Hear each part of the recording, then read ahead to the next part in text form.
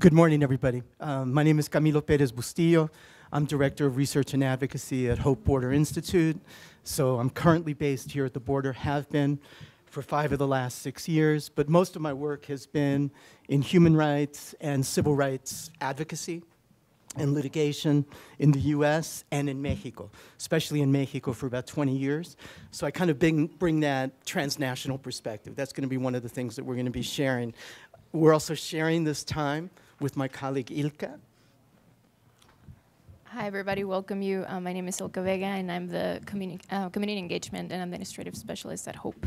We're very happy to have you all here and very excited to hear about what you all got to say. I'm in the process of moving, in fact, to a new position at Stanford University as a researcher. So I'm in transition as well. I'm in a process of mobility as well. And so I'm going to speak from that space. One of the most important things I think about what we want to share with you in terms of the perspective of Hope Border Institute is that for us, the experts are the folks in the room and the folks in the communities that are affected. And so we have great respect for the colleagues who are around the table. Colleagues like Jeremy, I don't know if Nick Natividad has arrived yet, but he's another colleague that we've worked with very closely. Carlos Spector, of course we know of Gabriela's work, but also something that was seminal, that was really key in getting us rolling in terms of the reflections we want to share with you, was the meeting with my tocayo, Camilo, and Connor with the team when they came to El Paso. We had a very rich exchange and have continued to exchange since then. My colleague Emiliano was part of that process. He's another expert to whom I defer, who's based at the Colegio de la Frontera Norte in Ciudad Juárez. And so I think it's always important to recognize where we're coming from in terms of the contributions to our work. Now, what is important about what Gabriela just shared to you about the welcome to this space here at the border? So I wanted to sort of echo that welcome on behalf of Hope Border Institute. Hope Border Institute, you can find us online at hopeborder.org, is a community-based human rights advocacy organization dedicated to the defense of human rights on both sides of the border. We're faith-based in our origins, so it's the convergence between a faith-based perspective, community-based perspective, border-centered perspective, and human rights. That's sort of the package. And that's what's going to be reflected in what we're going to share with you.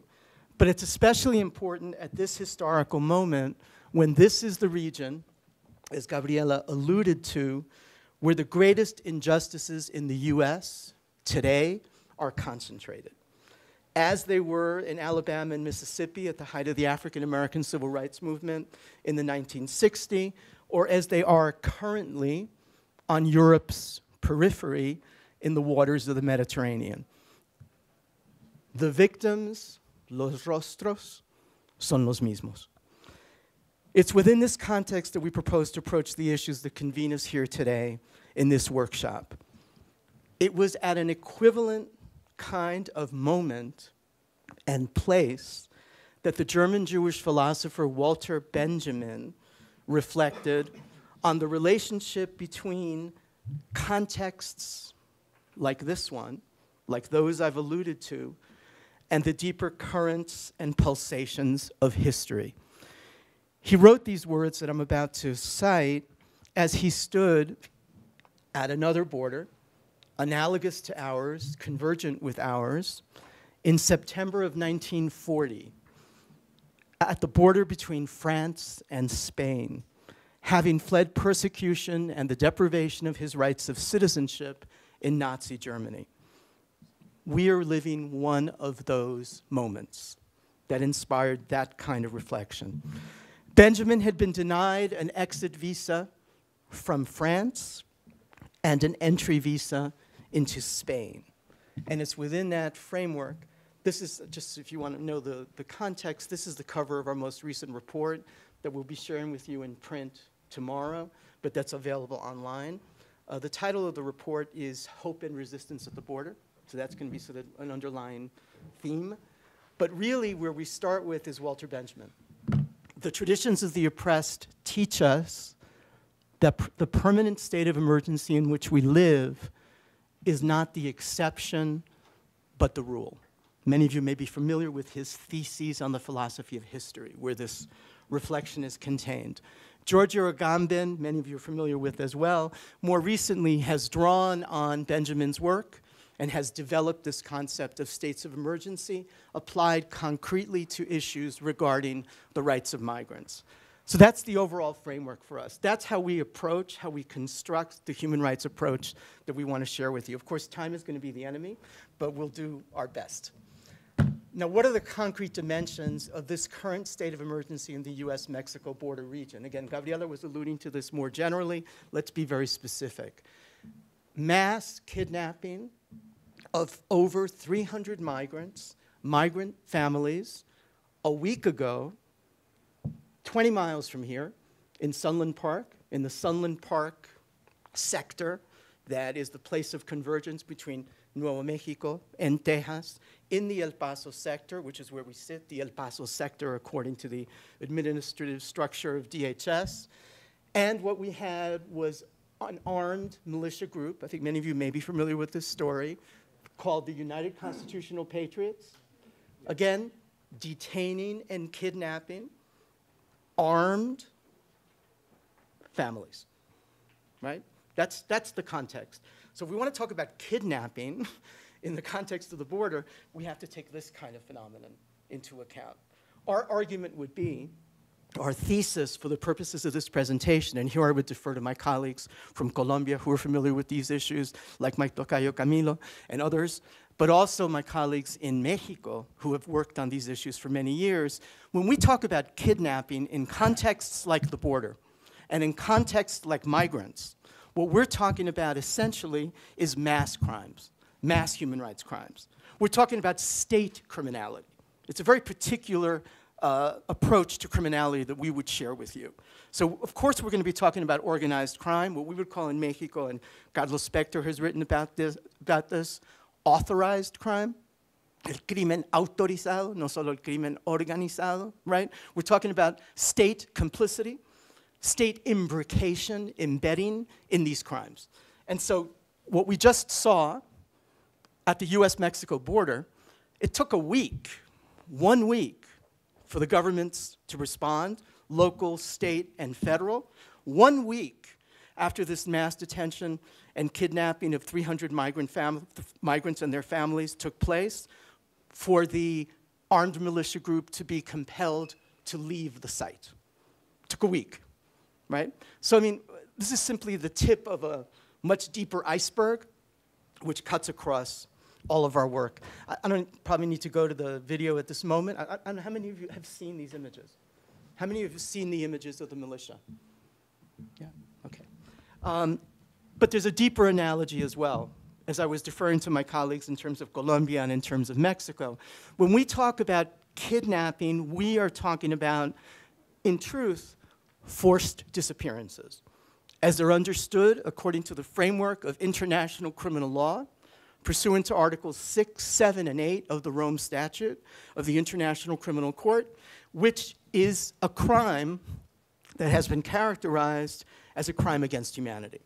Because what we're talking about in contexts like the militia at the border, but also in contexts that many of us are familiar with in Mexico, of systematic state terror and persecution against migrants because of their migrant status, culminating in mass human rights crimes like the San Fernando Massacre and the San Fernando mass graves in 2010 and in 2011, and massacres like Cadereyta, and many other crimes still undetected in Mexico, many of them characterized simply, quote, as mass kidnappings.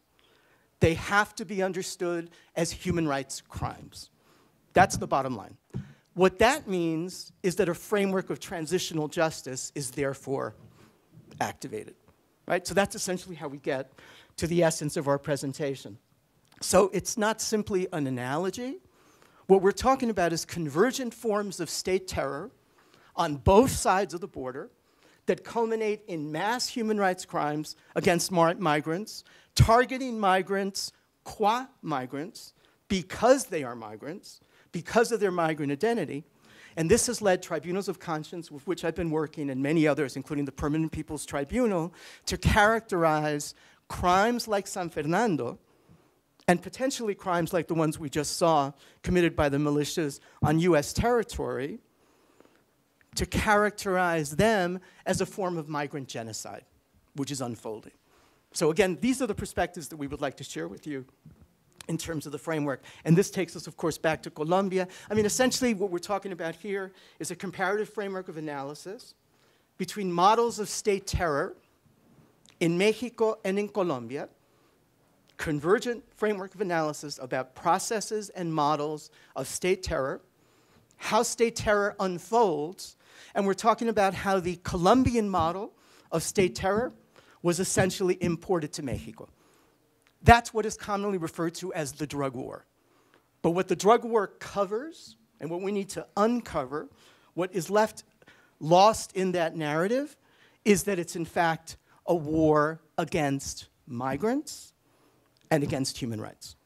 It's not, quote, just the drug war. That's how we have to understand crimes like San Fernando. That's how we have to understand what's unfolding at the border. That's how we have to understand what has unfolded in Colombia. In Colombia, essentially, state terror produced mass forced displacement. We know about the transitional justice process in Colombia and the fact that many of you have been engaged with that and that continues to unfold. But the analogy and the convergence is how in Mexico, the importation of that model of Colombian state terror has produced mass forced migration in Mexico and Central America. So that's the other dimension here.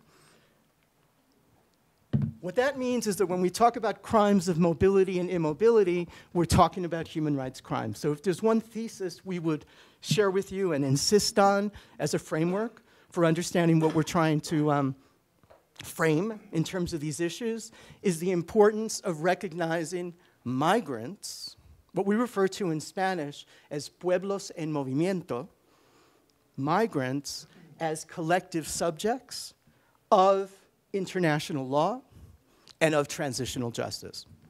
So again, if you have mass human rights crimes along the lines that I've sought to describe, of course in a very summary manner, that triggers the duty of transitional justice. But that means the recognition of sujetos colectivos, of collective subjects of those rights. What we're talking about then is a generalized pattern of recurrent serious violations of internationally recognized rights, human rights crimes, et cetera, what I sought to summarize to you previously. What I summarize here is how do we look at these crimes? We're talking about the vulnerability to persecution of this collective subject of migrants, which encompasses what are traditionally referred to as economic migrants, but also those who are entitled to varying forms of international protection, including asylum and refuge. But we're also talking about other categories of those uprooted, again, pueblos en movimiento, that are not sufficiently accounted for by those existing categories. So we need to transcend those categories. The empirical data, the social experience transcends the theoretical frameworks, right? And so they need to be transformed. That's why it's so important that we not, quote, just talk about kidnapping, but that we understand that wherever there is state acquiescence, complicity, collusion, co-responsibility, actions, omissions, failures to act, there's a duty to prevent serious human rights violations, which clearly has been omitted, at minimum omitted, in the best case, in scenarios like San Fernando. And again, the militia, because there was clearly evidence of acquiescence by the US Border Patrol in the detention and kidnapping of those families a week ago. And that's how those cases are going to have to be approached, right? So we're not just, quote, talking about kidnappings, we're talking about forced disappearances and all that that implies. We're also talking about other dimensions of crimes against migrants that we've sought to detail here that are, I think, obvious to many of us who understand these phenomena: the detention and deterrence of asylum seekers, zero tolerance, family separation. Let's talk about family separation just for a moment. If there's something we're, quote, known for in this region, is that it was here where the policy that became family separation exactly a year ago, April 23rd of 2018, that policy of family separation was first tested here. Was tested here in the El Paso sector. We documented that in one of our reports that's on the web. That's called Sealing the Border. But the bottom line is this, and other colleagues who are here can share their insights about that. The key thing is this. It's understanding family separation as acts constitutive of torture and of forced disappearance, and therefore family separation is also a crime against humanity. So again, we're talking about the most serious levels of human rights crimes. Of course, migrant deaths in transit, in the desert, in the Mediterranean, in the desert, here. And of course, we're talking about this experience with the militias, but we're also talking about in Ciudad Juarez, the experience of feminicide and of violence related to the drug war. But again, violence related to the drug war, which has to be understood as human rights violence, as structural violence in that sense, which means state responsibility, which means transitional justice. So there's a duty of transitional justice on both sides of the border. So if there's a single thing that's key, I think, about our presentation, is that transitional justice in this context, because of the nature of crimes against migrants, and because of the nature of migrants themselves as collective subjects who transcend borders, transitional justice must thereby be also transnational. Not just transitional, but transnational. It must understand the border as a space that transcends borders, and it must understand transitional justice as a duty on both sides of the border, as to convergent patterns of state terror. What you'll see in the film tonight, the extraordinary film that's being shared with you, thanks to our colleague Carlos Spector, and the case that is embedded in that film, that's a case that dramatizes these issues, no? Basically how the drug war served to encubrir, no? To cover, in a sense, state violence, and how state violence is at the center of the drug war and continues to be. So that means we need a complementary process of transitional justice focused respectively on crimes in the U.S.-Mexico border region, on Mexican territory, and in related countries of transit and origin. And I think any of us who know anything about transitional justice know that the region of Central America is very rich in experiences of transitional justice. But the one sector that's been left out of those processes that continue to unfold in Guatemala, in El Salvador, in Honduras, and beyond is migrants as subjects. And so it's inserting migrants into those processes and articulating the processes that would unfold at the border with processes in Mexico as a country of transit and in the countries of origin. It also means that we have to understand that there's a transitional justice process underway in Mexico that is unprecedented, that is still limited, that is still incipient, but into which these issues need to be inserted as well. And again, connected with ongoing processes of transitional justice. I know we're going to run out of time. I want to move to my colleague Ilka very soon, but simply understanding Mexico, Central America, and Colombia as comparative case studies regarding the relationship between drug wars and state terror, highlighting what the key convergences and divergences are. Again, we can share this all with you in the full presentation and in a more detailed text. And again, Mexico is a case study of the implementation of the Colombian model of state terror. Again, in Colombia, it's forced displacement. In Mexico, it's forced migration. And understanding cases like San Fernando in that context. All of this has to do with a counter-hegemonic approach to human rights. We don't need to belabor that at this moment, but we're talking about human rights from below, from a decolonial perspective. We're talking about the border as a neo-colonial and colonial space, and having to understand human rights within that framework and these various different dimensions of that. For us, the two key rights that are at stake when we look at the current flows at the border are the right to a dignified life, and within that, which has been widely recognized in the jurisprudence of the Inter-American Court of Human Rights and elsewhere, and even initially, increasingly, in the European Court, but also we're talking about the way in which the right to migrate, jus migrandi, is embedded in the right to a dignified life. In other words, wherever a right to a dignified life is impossible, because of material, structural conditions of violence that impede the fulfillment of those rights, in other words, economic, social, and cultural rights, that triggers the right to migrate, right? And so those are the frameworks for which we need to struggle. We're talking ultimately about the relationship between human rights, hegemony, and utopia. That's what's behind all of this in terms of the theoretical frameworks. I mean, I would just call your attention to that framework. Ernst Bloch, Enrique Dussel, Dr. King, hope and resistance as driving forces. Just a little detail for those of us who are interested in law and history, and this is worth underlining. When we talk about the need to affirm unrecognized rights, like the right to a dignified life and like the right to freedom of movement, what we're talking about is what has always characterized the relationship between law and history, which is the way in which law is constructed in history. In Spanish, we would say, el derecho nace en la conciencia, pero se hace en la historia. No? And so this is what we're talking about in terms of an overall framework. And what we're saying is that if we look at every single one of the current crimes recognized in the Rome Statute as crimes against humanity or war crimes, all of them, for a significant portion of recent history, were considered perfectly legal and legitimate, including genocide and slavery and forced disappearances and torture and so on. And so history moves, but it moves through social movements. No? And it moves through the movements of migrants affirming these unrecognized rights, and that's what the caravans are about. That's also what my most recent book is about, if you're interested to see some of the deeper theoretical contexts for this approach. Here it's simply a summary of what we're up against and the forms it takes, the US border as a context, as a case study, the need to recenter our approach at the border, the need to understand this dialectic between hope and resistance, and between the border as a laboratory of injustice and the border potentially as a landscape of hope.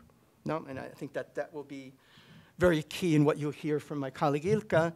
And what we're talking about is these concepts of the border as a wall, as a bridge, as a window, and as a mirror.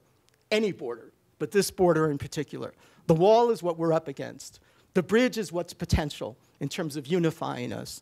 The window is the border as a space that enables us to see things that we would otherwise miss.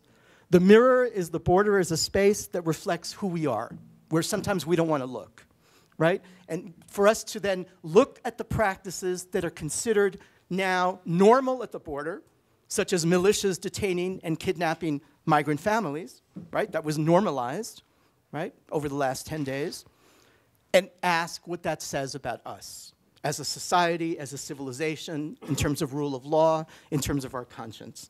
And that means that the border is also a prophetic space.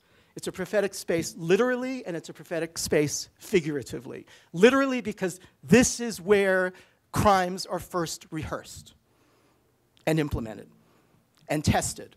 And then based on that, applied, weaponized nationally. That's essentially how the border has been handled, right? But it also means that the border is a permanent challenge then to our faith and our conscience. And nothing can be more prophetic than that. So, Ilka. Well, just once again, I want to say bienvenidos y bienvenidas to everyone here. I'm very happy to be here present with you and be representing the Hope Border Institute with my colleague Camilo. I have a lot of admiration and respect for your work, and I'm here just very excited to learn about what you all have to say. But I'm also here feeling probably the same contradictions that some of you that cross the oceans to come talk about immobility might be feeling, right? But I think we're not alone in this. See, like I feel the same contradiction because I also just came from another country this morning, just a few blocks that way. But I think this contradiction finds a place, and I think we're not alone in this. I think the borderlands themselves and her peoples embody these contradictions, a juxtaposition of both mobility and immobility, all of this at the same time. And as Gabriela was saying, we're also here at a very important and crucial moment where rights of mobility are being redefined, reinterpreted, denied, creating issues and crimes of immobility that take so many different forms and complexities right now. And so what I want to talk to you about is just a little bit of what that experience has been here and contextualize it a little bit more. So 10 years ago, Ciudad Juárez, the city where I grew up and I still call home, was called the most dangerous city in the world. A change in the political party in Mexico declaring the war on drugs, as well as the recession of 2008, created a lot of instability within the cartels that started fighting each other over the territory. And so the Mexican army was brought in, creating a militarized zone that was something close to a war zone. We had curfews, no young people in the streets after 10. You were lucky if you could make it home without seeing someone laying cold in the streets. Nobody was out after 6 p.m. Businesses closed or moved here to El Paso. As the fear and terror spread, when the cartels and the organized crime started asking for ransom, easy money, by kidnapping or threatening to kidnap family members if la cuota, the money, was not paid. And there were shootings at school and public places and bars. They did not care who was around. I cannot tell you how many times they called to my home and they were pretending to be a family member asking for money. How many times my grandmother picked up the phone and it was someone trying to get information about us, or someone saying that I had been kidnapped while I was at school.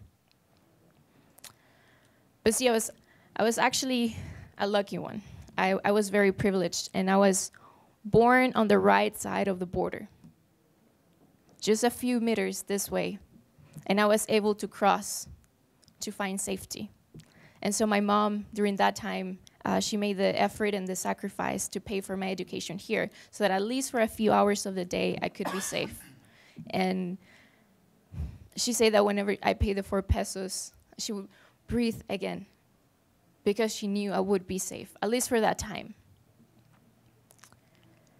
And yes, I would complain all the time about waking up at 4 a.m. in the morning and having to wait 2 and 3 hours at the line, and it was cold and it was hot and I did not want to do it, but I could reach safety and I could exert my right of mobility to find that safety, something that others couldn't. And no, I was not more moral and my fear was not greater. We had loved ones that were not as lucky. My mom herself lost a very close friend of hers. She was kidnapped and murdered.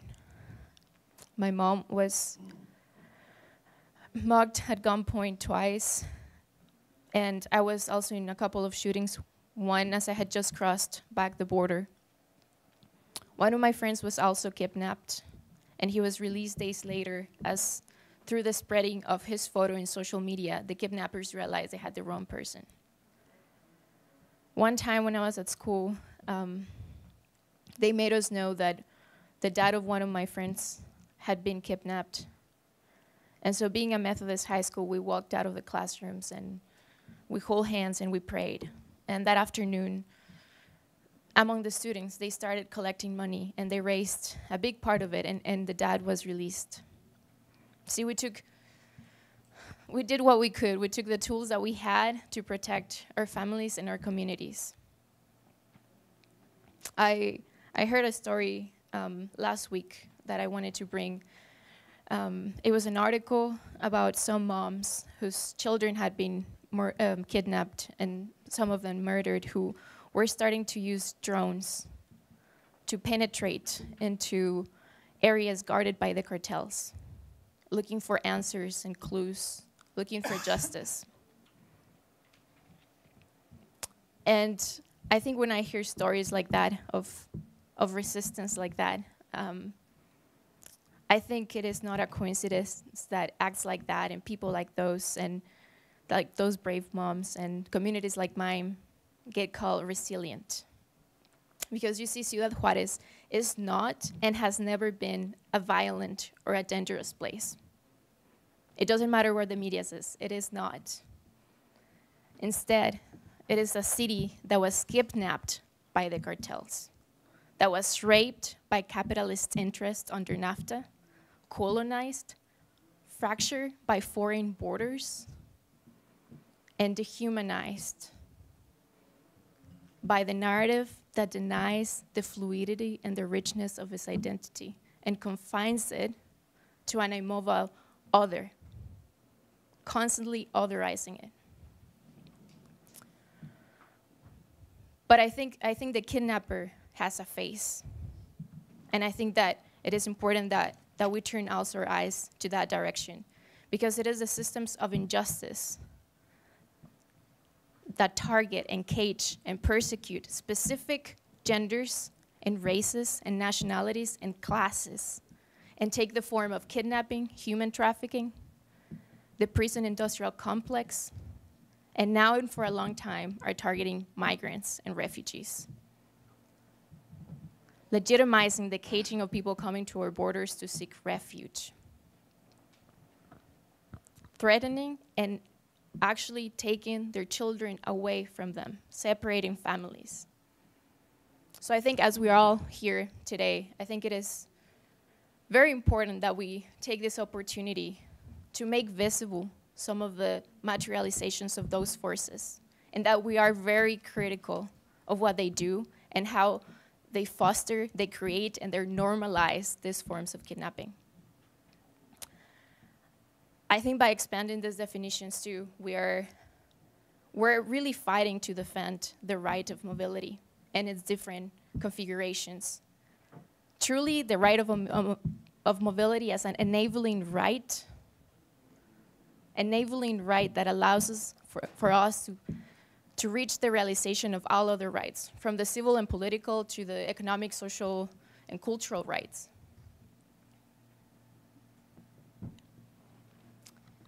But most importantly, I think, by expanding these definitions, we're able to map who's profiting from all of this. What are the real causes and structures and people behind all of this? But we are also able to challenge a narrative that is currently and right now dehumanizing the victims, criminalizing the victims, to justify and disguise its own evil.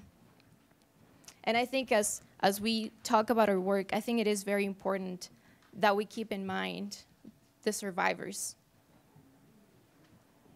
and that we lift up their voices to recognize their agency, their fight, their struggle, their human dignity, and their resilience too, their richness as people. I think that has to be our focus as we discuss this topic, to bring back the humanization that they have been ripped away from. And so as we talk about these issues, I want to invite us to have them in mind. And I want to thank you for your work, for bringing this justice into this place. So thank you.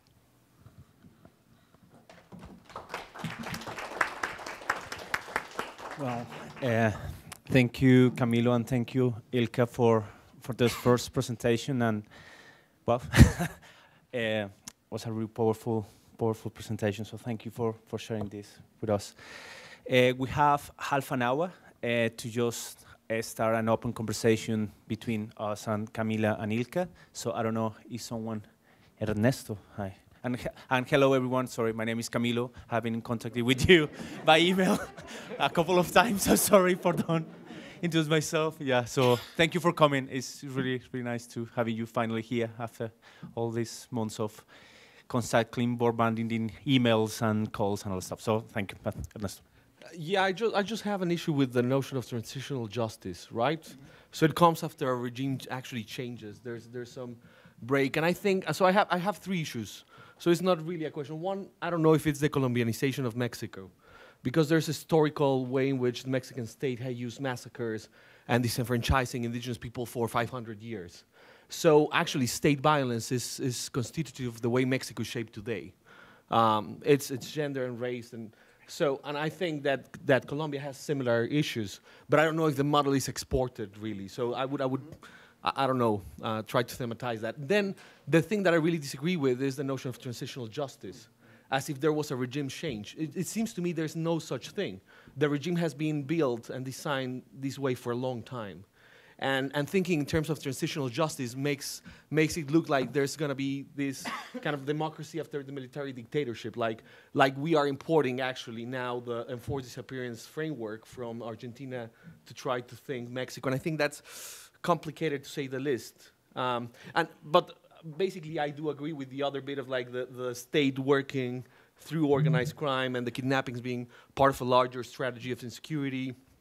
And the kidnapped cities, in fact, in the project we were discussing, what is the subject of kidnapping? Is just ransom a person, or can we talk about kidnapping a whole region?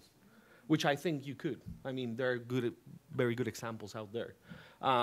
So yeah, just the two challenges there, which especially transitional justice one, and yeah, that's it. Should we? No, yeah. Yeah. Well, it's going to. Yes, you can just. Hi.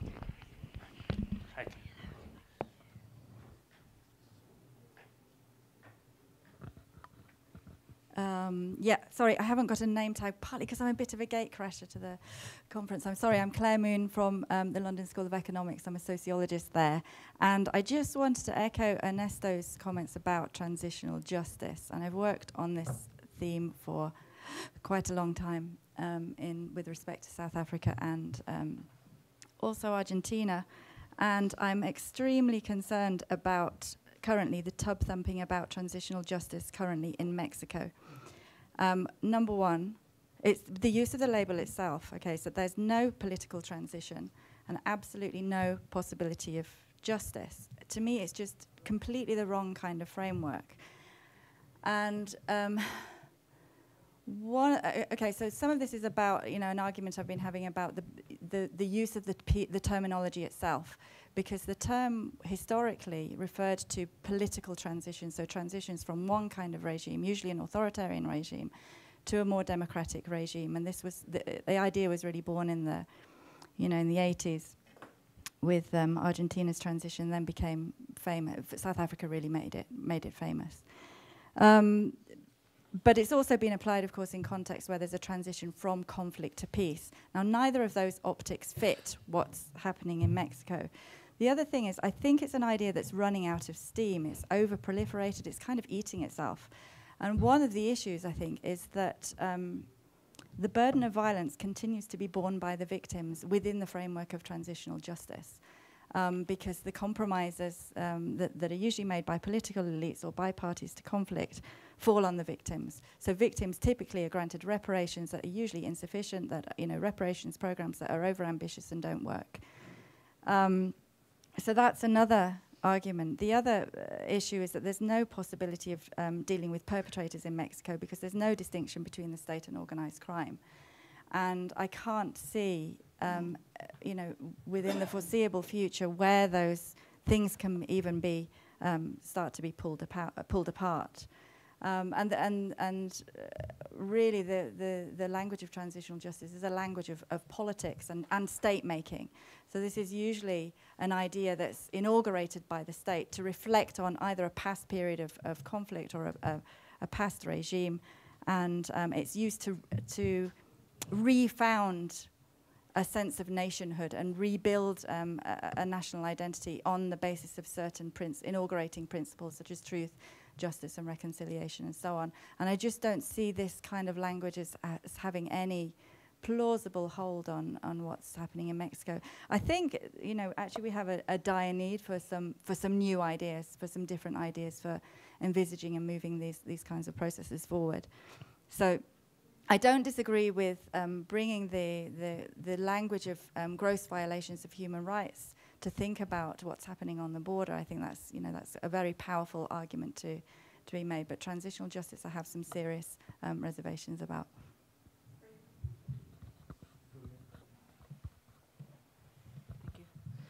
Also, regarding the issue, I recommend there is a very good report written by Laida Negrete, who actually worked on Presunto Culpable. And she has a very interesting report published 2 years ago where she says if the transition happens, money, lots of money and time needs to be invested. And in the best case scenario, it will take around 11 years to concrete these. So it's published already. And also, I really like your analogy on wall, bridge, window / mirror. All of those can be simultaneous, and yet not all spaces of the border violates human rights. It's not the same California as Arizona or Texas. It's just very different. And then again, in California, it's very different. The east side, for example, Mexicali, Tecate, or even Otay as Tijuana. So yeah, I would be careful with that. But it's very interesting.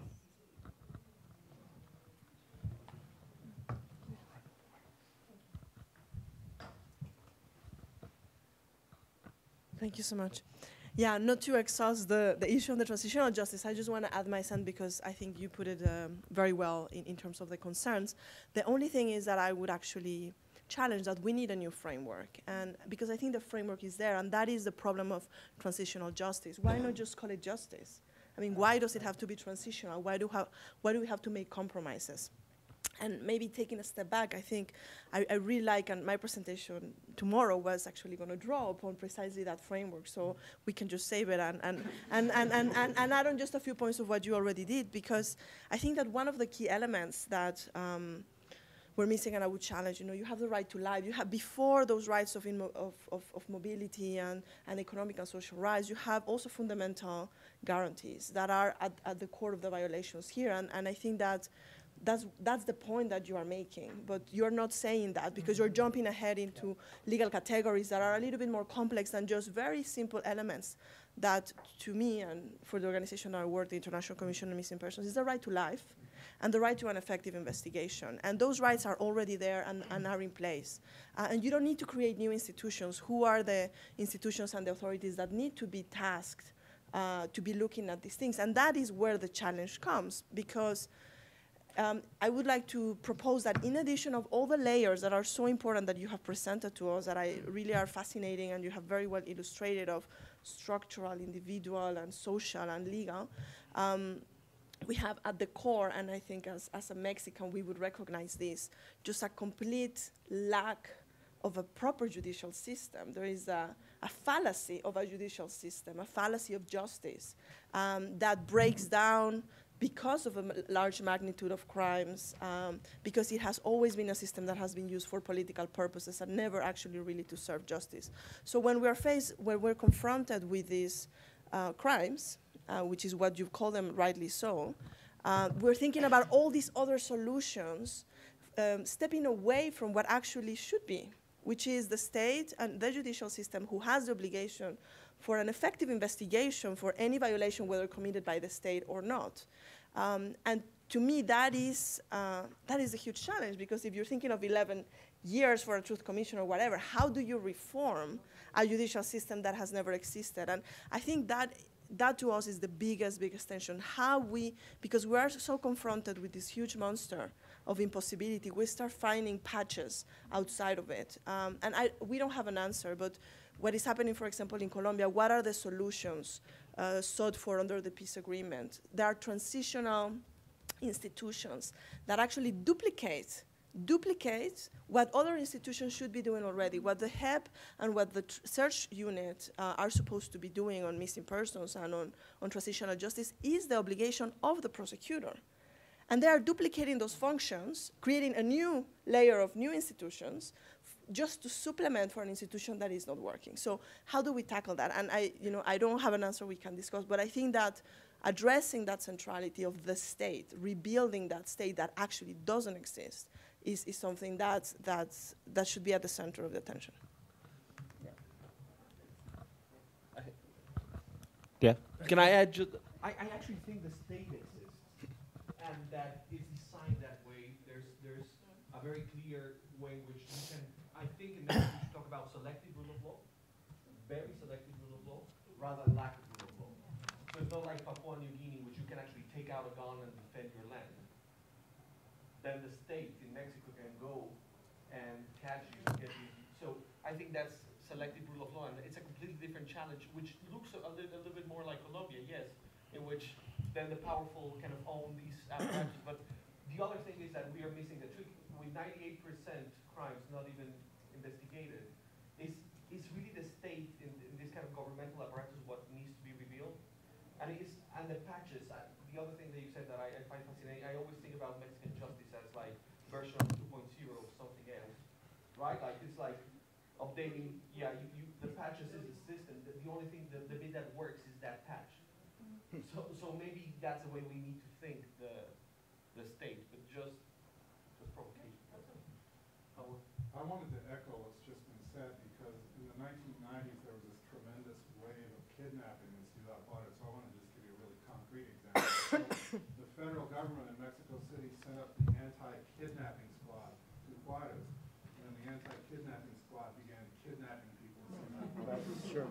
So to get back to your point, yes, you need to have the original institutions doing what they're supposed to do, and not having these fixes, these patches that actually make it worse. So a few things that I want just a few, just a couple. First, this should be clearly understood. Let me disavow any assumed endorsement of existing models of transitional justice. So I would simply embrace and incorporate the criticisms, the various different critiques that have been shared around the table. My point is, it's there, right? Things are labeled transitional justice for reasons of funding and the way hegemonic ideas work in the academy and so on. I think what's clear to me is there is no reason to have faith, either in the Colombian context or the Mexican context, which are the two I know best. I'm originally from Colombia, so I have that framework, and Mexico is where I've lived most recently. So I mean, that's one of the reasons I look for these convergences. There's no reason to have faith in either of those processes. Both of those processes are deeply flawed. The Mexican process is hopeless. Clearly there's no regime change. There's no real commitment by the new government, et cetera, et cetera. I mean, again, I would simply embrace the criticisms. But nonetheless, it's being framed through the key authorities in charge of these processes now, Alejandro Encinas and others, as a transitional justice process. So they're talking about a truth commission for Ayotzinapa and a truth commission potentially for other major mass crimes and so on. I still haven't heard of one for San Fernando. That's a whole other issue, the forensic issue that I know many of you have worked on. There's the Comisión Forense and other work, the Fundación para la Democracia y Estado de Derecho, et cetera. But the key thing is this. There is that framework. We have to interrogate that framework. We have to be critical about that framework, et cetera. And I think we have to go much further. Definitely have to go much further and break out of the traps of that framework and that paradigm. I think there are many ways in which it's been exhausted.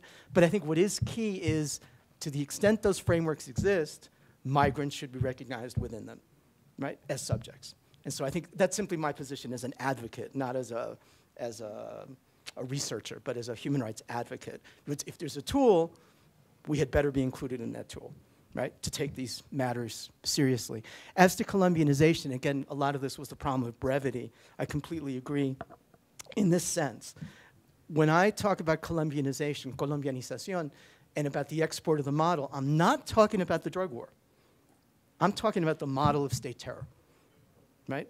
And so what I'm saying is, when you look at San Fernando through the prism or mirror of Colombia, what you see is the Zetas as a paramilitary group that had its origins in the Mexican military, in its most elite unit, right, that went rogue, supposedly, like the anti-kidnapping squad you described. I mean, that's the story of the Zetas, right? And that's what ended up culminating in San Fernando. And so you're talking about essentially a paramilitary group that should be understood that way in terms of a legal framework.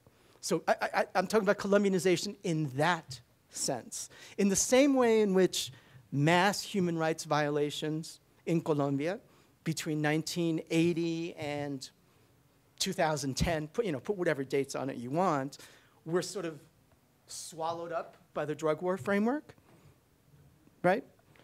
In Mexico, the same thing has happened. The drug war has been used to encubrir, to cover up mass human rights crimes. And so San Fernando is kind of dismissed. It was the Zetas who killed. Excuse me.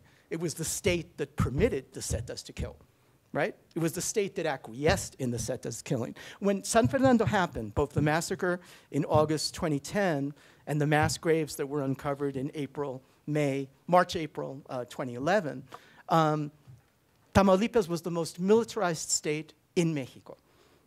There were roadblocks on every corner. And somehow those busloads got through. And somehow these massacres were carried out. So I mean, that sounds a lot more like the case law, the jurisprudence of the Inter-American Court, when it looks at massacres in Colombia and in Guatemala and so on. So it's state terror. No? I think, again, so it's Colombianization with that very important asterisk.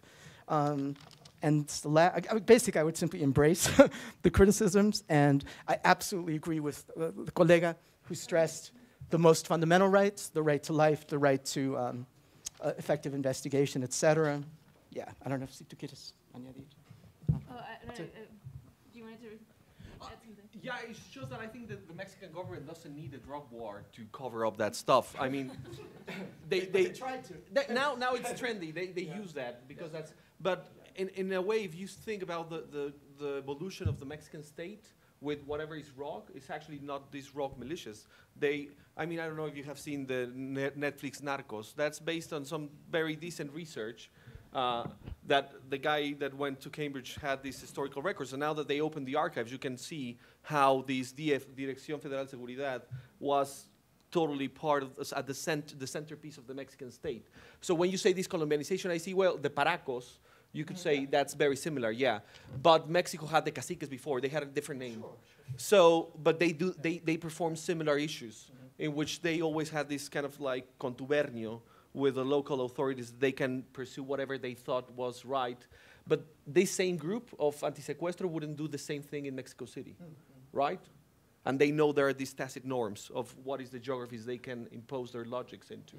So I think that's actually based to a wider, longer history of endocolonialism in Mexico. And Colombia has a similar history, and I actually think that comparison is really relevant, not just because I work on that comparison, but because it really looks like that. But I wouldn't assume this is something that comes from Colombia or that looks in that sense, because it's a long tradition. Actually, many of the journalists, when we were in Mexico with the 43, were surprised that somehow indigenous people were now valuable for the public sphere, right? Because this has been happening for a very, very, very long time. So that's really my point. And I was just curious to ask, it's more like questions and things, because you mentioned about the evolution. So it got me thinking, I think in the context in which the transitional justice was framed when we were like originally contemplating it, we were actually in a period of transition in Mexico, right? We were coming through under the administration of Manuel López Obrador, which at that time, he had a lot of expectations on what it was going to bring, and parts of the authority and the proposals that were being brought forward was about bringing justice to the migrant community and framing it around transitional justice in some sorts. And so I think that's kind of like where the conceptualization of using the term transitional justice was coming from too. I mean, I might be wrong too, but I think it was a period that was seen as a period of transition in that sense, just because a lot of ambitions that were pursued. I think it has demonstrated to be not the case, but I also think we're not alone in the challenges that a transition in political systems function. Other countries that also have been through that transition also come through the realization that sometimes it's not as ambitious as proposed as they become more democratized. But I also think that in terms of framing it, not transitional justice, but using the transnational framework, I mean, and this is a question to everybody here and your experience involved, I don't know if that will bring just the transnational aspect of it in terms of treaties, if that will bring any accountability that could be added extra in regards of this process itself and bringing justice to the migrants, versus if it was just left to individual countries to have that on their own and manage it on their own, kind of having like that accountability between countries. But I don't know, it's just a thought, a proposition for people. I'm an anthropologist and I do sustainability work, so this is like not my field. But And just something quickly along those lines, and I think this was a very important part of the critique that was shared about the error of looking at transitional justice as state-centered, the need to decenter it. And so when we're talking about transitional justice at the border, especially on the US side, obviously, given the current administration and those likely to follow, there's no faith in the state at all that we would convene. In fact, this would have to be a process activated from civil society. No, and so what we're saying is to take transitional justice back, which is, for example, in Guatemala, I think those of us who know the case of Guatemala, which is a foundational case, the first Truth Commission, and many would argue the most effective one, was non-state, was from the church, right? And so that's a very different model than the subsequent model in Guatemala and elsewhere. So there are non-state-based potential models of transitional justice that might be relevant.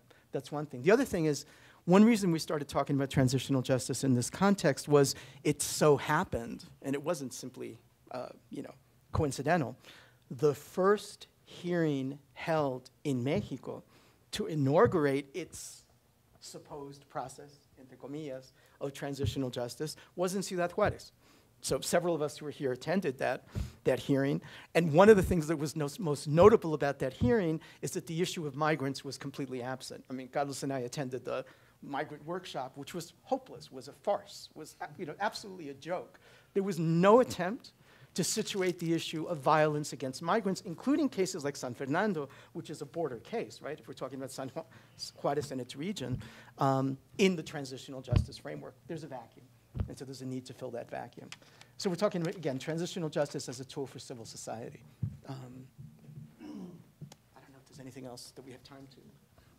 Yeah. We have 6 minutes, so Jeremy and Emiliano. I can just speak my teacher. Or is it bad for the, I mean, I can wait. You can compose your thoughts. Hi, I'll change the subject a little bit, I guess. I wanted to thank Ilka for her comments. I really loved kind of starting off this workshop with that experience of growing up and kind of living through this, this period here. And you mentioned something that I think that really stands out to me, which is, this issue of cyber kidnapping, virtual kidnapping, right? These phone calls that have become omnipresent, right? Something that's become, normalized to the extent that people joke and laugh about it and upload videos of themselves playing along with pretend kidnappers here, right? I wonder how you would view those as playing in as kind of echoes or shadows of this other types of violence that we see around here, and how you see those playing into the very concrete and real events that you described as well. Sorry, my English is so bad. I understand, but it's difficult to me than speech. In Mexico, the only transition that we have is the old PRI is coming back. No, that's the real transition in Mexico. No, El Nacional Revolucionario is coming back and defeat the neoliberalists and Chicago boys. No. And the technocrats. That's the only transition, the real transition that we have in Mexico, no? But it's very sad, imagine that the only true commission that we have in Mexico is Netflix. It's super true, it's very sad, but it's true, because we don't have true commission in Mexico. We never have, and I think so we're gonna have a real true about different issues, Ayotzinapa, Cadereytas, San Fernando, here, Juárez, no?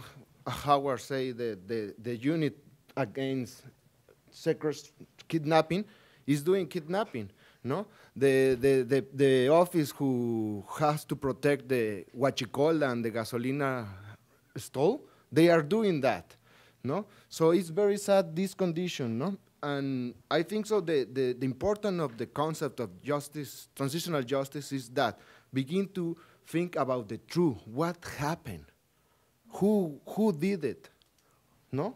Name it. That is very important for the second process, that is the judicial proceso judicial, how to say that? The process, no? The process. And then for the reconciliation, no? Because if we don't have truth, we can speak about reconciliation.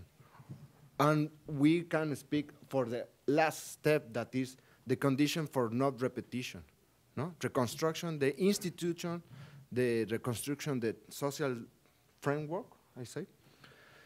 So that's important, begin to talk about, no? But I agree with Deborah that we have to be very careful to don't make another structure who have to do the same that the real institutions have to do, that is justice, no? And the problem in Mexico, and in all parts of the world, but in Mexico in particular, is the impunity. We have numbers like más del 90% hay estados, 96%, 99%, ya estoy hablando en español, that have these levels of impunity. It's amazing. If we don't change that institution, we can never begin in talk about no repetition and justice. It's very sad, no? That's all. Just speaking of crimes and justice, we wanted to share with you 2 cards that are seeking to commemorate the faces we saw at the end of the presentation, which were 2 cases that you might have heard about of migrant indigenous Guatemalan children aged 7 and 8 who died in Border Patrol custody, both of them, on December 8th and on December 24th this past year, and who are yet another set of crimes, right, that is pending on the agenda of memory and truth and justice and so on. And so what we did is simply put together cards with the images and the story. One is of Felipe Gomez Alonso. Again, tienen rostros, tienen nombres, tienen historias. And the other is the card of Jacqueline Amal Rosemary Calmaquin. Son dos tarjetas. On behalf of Hope, we went to their home villages to retrace their steps, to begin to tell their stories, and we're going to continue to do that. And so just we wanted to share that as sort of a campaign, a concrete way of demanding justice as to those 2 cases. Both of those cases are being litigated, but simply as civil matters. Really what we're talking about, again, are human rights crimes, speaking of the right to life. No? Yeah. I'd like to comment. I think we have one more quick question. Yes, I'd like to respond to the question as to what does the joking around with kidnapping on social media represent. And I think what it represents is two things: the normalization of evil and jokes and humor as catharsis. And that's very Mexican, el humor negro. No, and for example, in terms of the normalization of evil in this country is the game of cowboys versus Indians. That's normal. And who do you want to be? The cowboy. And the normalization of evil under the Trump administration in terms of the popularization of racism and xenophobia. And I think it is a social consequence of the structure of particular societies that really are ruled by law, that's a rule by law, not rule of law, which is part of my presentation. Okay, so we have the last minute, and yes. Sorry. Well, yeah, I just wanted to add in regards to that. I very much agree with that. I think it's been very much criminalized, just normalized, just as normal kidnappings have been normalized as well. And just to talk about, the anonymity of it, just anyone taking advantage of it, not only just criminal organizations or the cartels, but really just it went on for anyone with an evil spirit to want to take advantage of the situation and profit out of this, which increases, of course, the impunity, because how do you track down on those things? And you don't want to get, in this case, the government involved here in conversations, if they could have that manipulation, because it would just make it more problematic, especially in Mexico. And so it really lifts it, I think, again, up to us and to really those cities, right, and developing those cultural strategies to fight back, because it's really even through that sense of humor and through the different tools that the community came up with and the improvisation, some of them more spontaneous than others, that the community like Ciudad Juárez was able to come on the other side and now laugh about it, right? It's because that humor, those cultural strategies and resilience skills that allowed us to be here today and to be able to move forward. And I think it also talks a lot about, for me, something that is key is like the truth and reconciliation part of it as well. Speaking the truth, but also challenging the narratives, right? And this, framing it around cultural strategies, I think it's key to just pose that challenge to the narrative. I think it is very important for us to constantly be doing that as we go through these processes, whatever judicial process they take.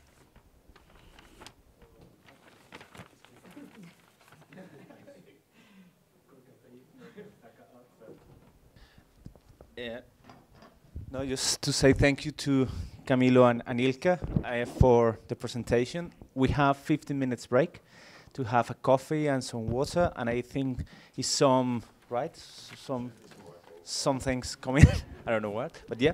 And again, just an applause for Camilo and Ilka, and thank you for opening the workshop. So see you in 15 minutes with the first session. There's going to be kidnapping, detention, and migration flows. So see you in 15 minutes.